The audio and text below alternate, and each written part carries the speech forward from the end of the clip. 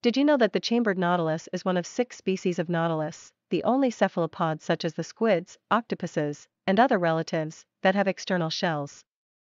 The chambered nautilus lives in deep waters of the open ocean and is one of very few species of shelled invertebrates that live in the water column instead of in contact with the seafloor or reef surface. The other chambers are filled with gas that helps the chambered nautilus remain neutrally buoyant, giving it the ability to hover in the water. The chambered nautilus is both an active predator and a scavenger.